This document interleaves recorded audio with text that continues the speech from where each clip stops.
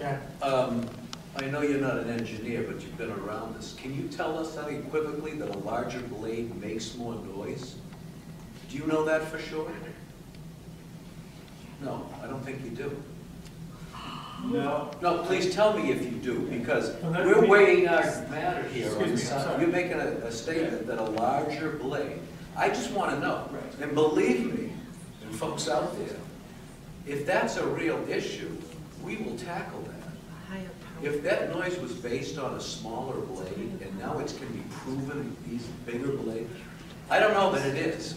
I know that a larger car makes less noise than a four-cylinder RAV4 versus a Lincoln. So I don't know if that is a hill of beans or anything. But I'll answer. I think you're insinuating that a larger blade makes more noise and therefore will fail to conflict with your study. I need to know that answer because that's very germane to what we're talking about. You may notice that I don't use the word noise. I use the word sound pressure.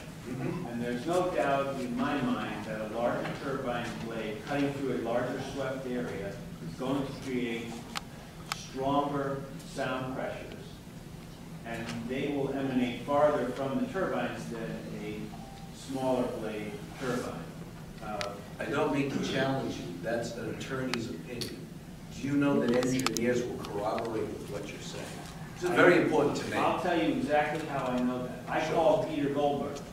He is the president of Tech Environmental, Inc., which did the acoustical analysis for the O'Donnell turbine.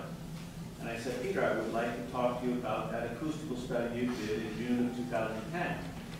I said, I questioned it. And he said, well, tell me, what turbines did they build?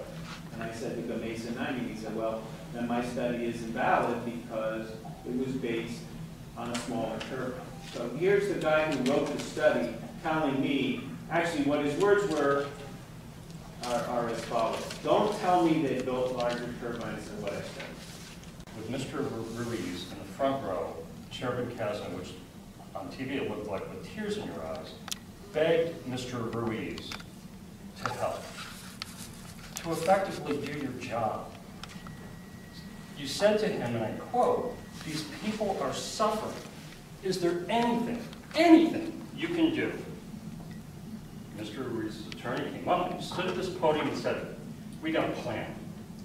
We will help you. We will develop a plan to mitigate the problem. Give us a week." In reality, those guys came in here looking for one thing, and that was a vote to do nothing.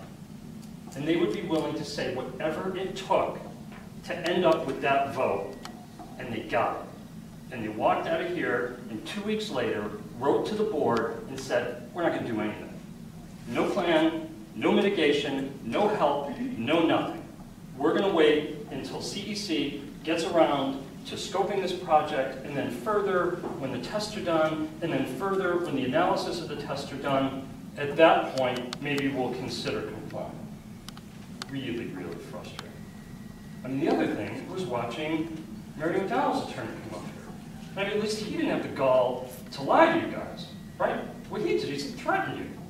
He basically came up here and said, if you vote tonight to turn off these turbines, there is going to be a multi-million-dollar lawsuit in this town. That's sort of what Mark Beaton said in his piece the Friday before the meeting, right? Harking back to tearing down some guy's house when he was out at lunch, right?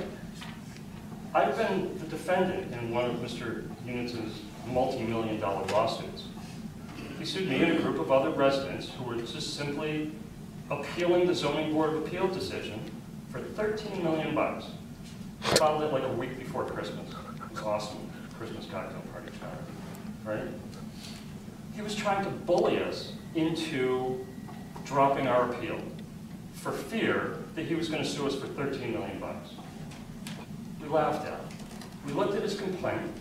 It was completely baseless. Have at it. And he ran to the court and pleaded that they allow him to dismiss that counterclaim.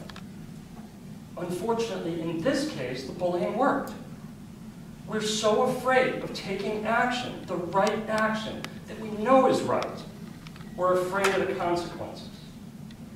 And that's really unfortunate.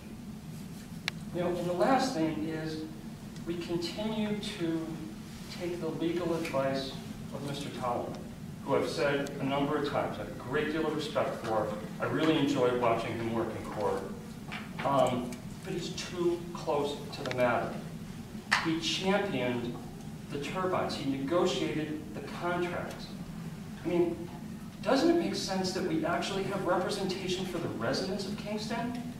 I mean, if you think back of negotiating the contracts, if there was somebody watching out for the residents, don't you think that there would have been mandatory post-construction monitoring to ensure that the guesswork, the studies, the projections were actually accurate? But there was no such thing. It was get the turbines in and get them done. It's almost unfair to put Mr. Tallon in that position. To now say our crowning achievement is one of the largest public health failures in the Commonwealth. And I only say one of, because our friends in Falmouth have had the common sense now to put on their town meeting agenda a vote to actually move them.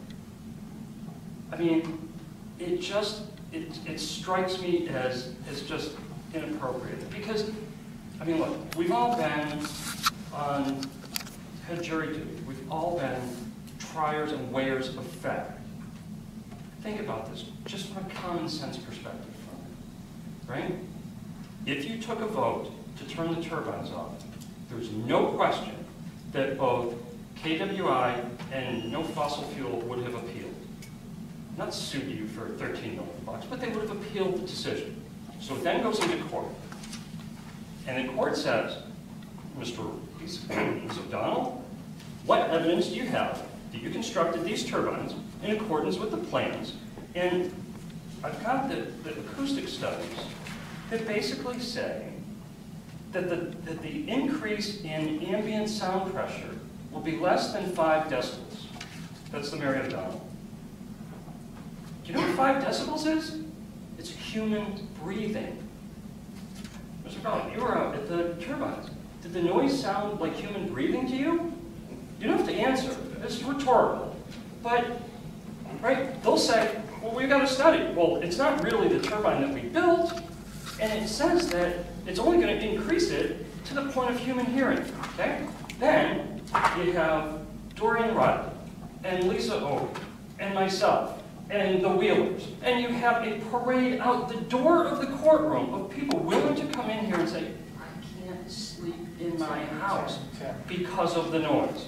When you go home tonight, sit your family down, look them in the eye, and say, if it was you that couldn't stand another day because of another sleepless night, if it was your kids that you were sending off to school to underachieve on their exams because they can't keep their eyes open, if it was your pregnant wife that's on medication as a result of a noise that's not supposed to be more than a human breathing, tell them, look them in the eye and say, I wouldn't do anything more than I'm doing for the people in Kingston. I would wait for the process to play itself out, right? I wouldn't take a stand for what I know is the fact, that these turbines generate far more noise than were ever planned and ever projected. It's wrong. I can look at my kids and say, I will defend you guys with everything I have. Tell me you guys will do the same thing.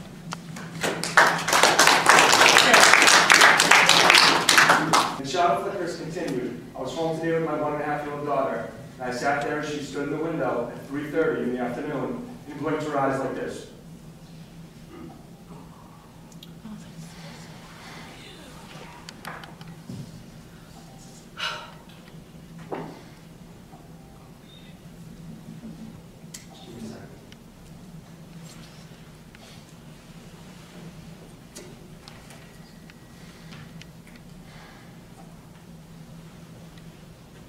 Can I just get a brief show of hands from the board as to who has seen the effects of the shadow flicker? Mr. Safer, Mr. Watson, up there $2:45 today. Mr. Kasner, Mr. Caval. I want to thank Mr. Caval specifically. He's been to my house a few times to meet with my wife and family. It means a lot to us. Clearly this issue was a shadow flicker. The power of observation is the only thing required to know that it's real. We don't need scientific evidence. You don't need regulation. There needs to be immediate mitigation for these adverse health effects that are being caused by the shadow fire. Am I wrong? And if I am, I'd like to hear it from somebody. No, you're right.